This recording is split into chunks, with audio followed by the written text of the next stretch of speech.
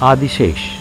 Sir Roger Penrose, the eminent British mathematician and relativist who is known for his work on black holes, made a revelation in his statement. He said, "The Big Bang, in a certain sense, is not the beginning. The big final stage may also be the initial stage when there is only radiation left and the universe loses track of its scale." While to many, this is a new concept. In ancient India, the Purans had already mentioned it in the form of Adishesha, the snake carrier of Lord Narayan, an incarnation of Vishnu, the preserver. In the Purans, Sesha is said to hold all the planets of the universe on his hood and to constantly sing glories of Lord Vishnu from all his mouths.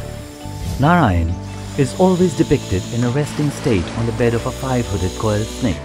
The earliest cycle of creation, after its lifespan, contracts itself back into Hiranyagarbha. The remnant is known as Adishesha.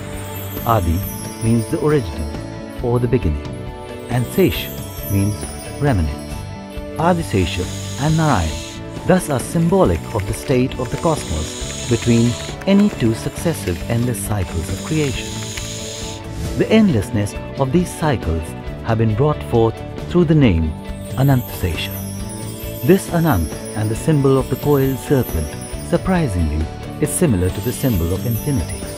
What much later evolved as the science of the universe was actually always there in the Indian Vedas and Purans, the home of knowledge, wisdom and philosophy for thousands of years. This is Amazing India.